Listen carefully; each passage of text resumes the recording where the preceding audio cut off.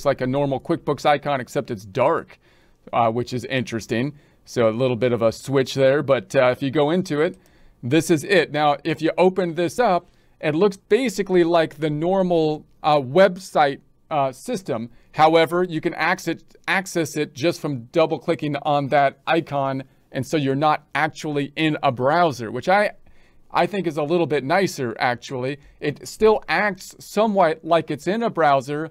And so you can kind of see the similarities, but you can see it's a little bit different too, because if I go up top like here and try to right click, I can't open another tab and duplicate the tab like we did before, but I can hit the plus button and I can open up another tab that way, which kind of acts like the same kind of system.